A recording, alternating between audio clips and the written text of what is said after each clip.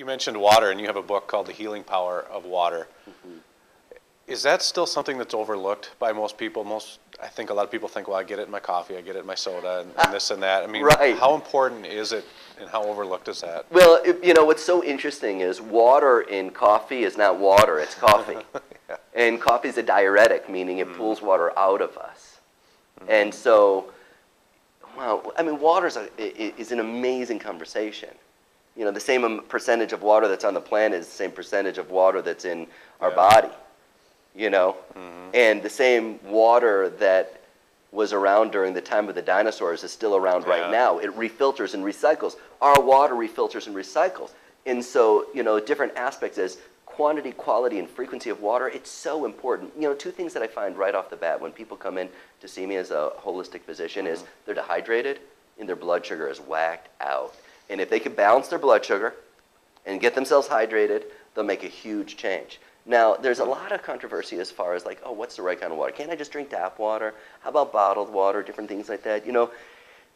In my experience, I have found that tap water it's poisonous. It's got chemicals that, thank God, we actually have municipalities that, rather than like in Bangladesh, where potentially, you've got all kinds of different microbes and, it's like at least we can take care of that. However, the municipalities don't have the filtration to actually filter out all the medications that people are on in the world. And so that goes into our tap water. We shower in it, we drink in it. People are getting chemotherapies and radiation and antipsychotics and birth control pills for everybody. They find it all over the place. So, I find it's very important to drink a good filtered water. Then when you think about, well, how about RO, reverse osmosis? That's got to be a great water. It's the cleanest water you'll ever drink. It's dead, though. It's dead water. There's nothing in it. And water naturally has minerals in it. Sure. And water naturally takes the energy of a mountain, and it takes on that magnetic energy, takes the energy of the sun. So there's different properties of pH and, and aspects of mineralization and that clusterization. There's a whole conversation of water, which to me makes a big difference. I use a certain kind of water in my practice for myself that I really feel makes a huge change for people. It's called PIMAG water.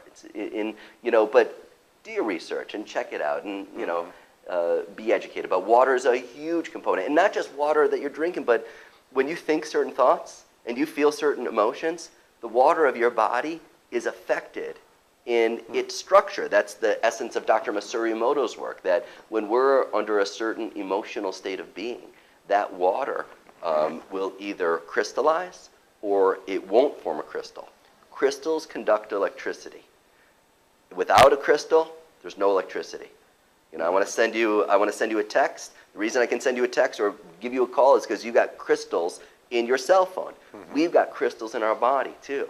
And so our emotional state of being affect the crystalline state of the water. And that water conducts electricity, and our brain communicates with electrical impulses. So, there's a whole other level of then the emotional tie-in with the quality of water and ...